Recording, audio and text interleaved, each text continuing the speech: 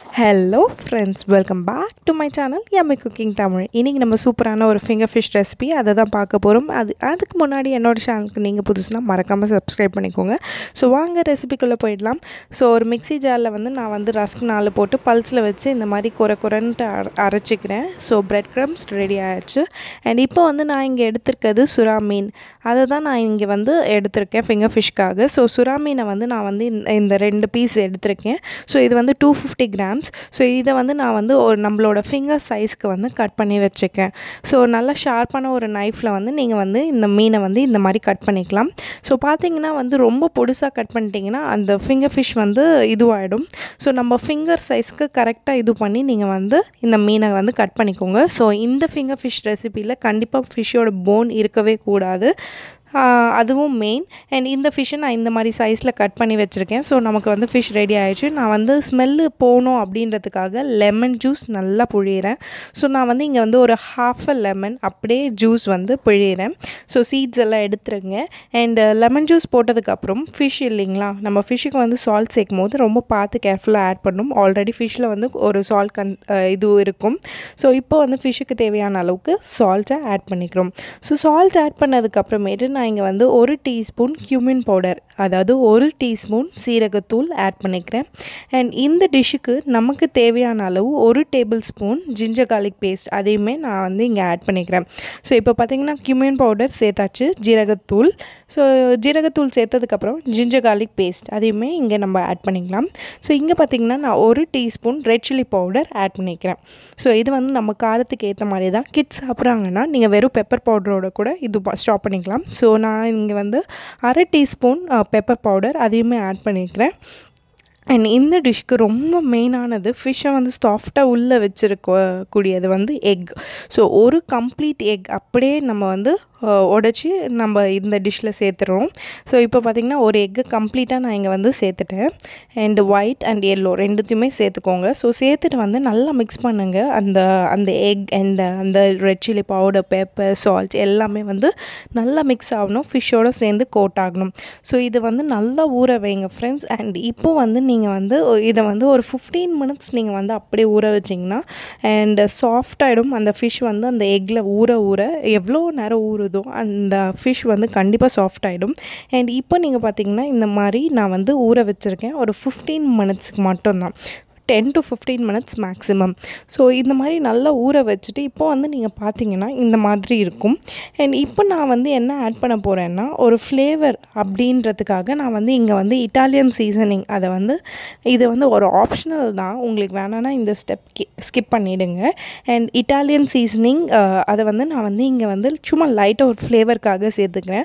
So kids சாப்பிட்றாங்கன்னா நம்ம பீஸா அந்த flavour இது கண்டிப்பாக இருக்கும். ஸோ சும்மா லைட்டாக நீங்கள் ஆட் பண்ணிக்கோங்க. ஸோ ஆட் பண்ணிட்டதுக்கப்புறம் நீங்கள் பார்த்தீங்கன்னா நான் இப்போ தான் 2 table spoon of all purpose floor, அதாவது மைதாவை இங்கே சேர்த்துக்க போகிறேன். ஸோ 2 டேபிள் ஸ்பூன் நம்ம சேர்த்துக்கிறதால இந்த எக்கோட அந்த வாட்டரி கன்சிஸ்டன்சி அந்த மைதா இது பண்ணிவிட்டு ஸோ நமக்கு ஒரு திக்கான ஒரு டெக்ஸ்சர் இருக்கும். இப்போ நீங்கள் பார்த்தீங்கன்னா ஒரு 15 மினிட்ஸ் அந்த எக்கில் நல்லா ஃபிஷ் ஊறியாச்சு. அண்ட் இப்போ பார்த்தீங்கன்னா நம்ம மைதா ஆட் பண்ணுறதால அந்த இது ஃபஸ்ட்டு எப்படி இருந்தது, இப்போ எப்படி இருக்குது மைதா சேர்த்ததுக்கப்புறமேட்டு நீங்களே பாருங்கள். அண்ட் இப்போ நம்ம ரெடி ஆகிடுச்சு. நீங்கள் ஒரு ஹாட் கடாயை வச்சுட்டு ஹீட் பண்ணிக்கோங்க. ஆயில் கொஞ்சம் நல்லா டீப் ஃப்ரைக்காக ஊற்றிட்டு இப்போ நான் ஒரு ஃபிஷ் எடுக்கிறேன். அண்ட் பிரெட் க்ரம்ஸில் நல்லா கொஞ்சம் கோட் பண்ணிக்கோங்க. கோட் பண்ணிவிட்டு ஒரு பிளேட்டில் செப்பரேட்டாக எல்லா ஃபிஷ்ஷையுமே இந்த மாதிரி ப்ராசஸ் பண்ணிக்கோங்க.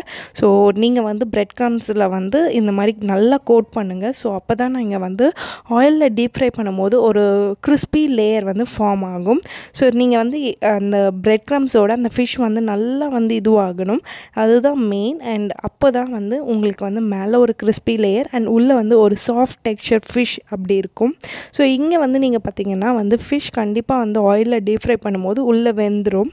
அண்ட் ஆயில் நல்லா ஹீட் ஆகணும். ஃபிஷ் போடும்போது நீங்கள் வந்து லோ மீடியம் ஃப்ளேமில் வச்சிடணும். ஸோ நம்மளோட எல்லா ஃபிஷ்ஷுமே நம்ம ரெடி பண்ணியாச்சு. இப்போ வந்து கொஞ்சம் வந்து ஃபிஷ் எல்லாமே நல்லா கோட் ஆயாச்சு பிரெட் க்ரம்ஸோட. இப்போ நீங்கள் பார்த்தீங்கன்னா வந்து ஆல் தி 4 சைட்ஸ் வந்து ஃபிஷ் வந்து பிரெட் க்ரம்ஸோட கோட் ஆயாச்சு. அண்ட் இப்போ வந்து நான் வந்து ஹாட்டான ஆயில் வச்சுருக்கேன்.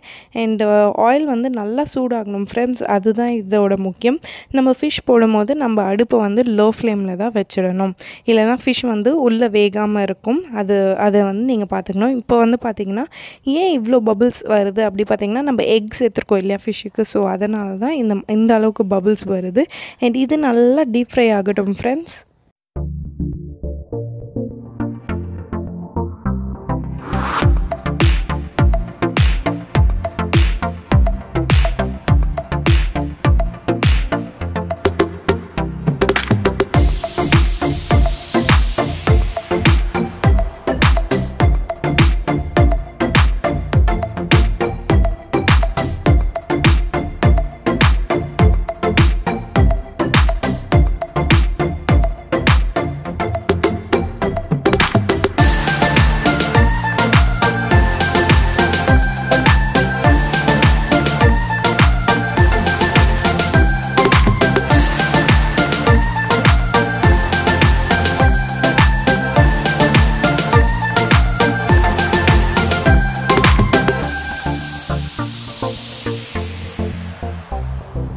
ஃப்ரெண்ட்ஸ் இப்போ பார்த்திங்கன்னா நல்லாவே ஃப்ரை ஆகுது. அண்ட் பபிள்ஸ் வந்து நான் ஏன் வருதுன்னு முன்னாடியே சொல்லியிருந்தேன், எக் ஆட் பண்ணதால தான் பபிள்ஸ் வருது.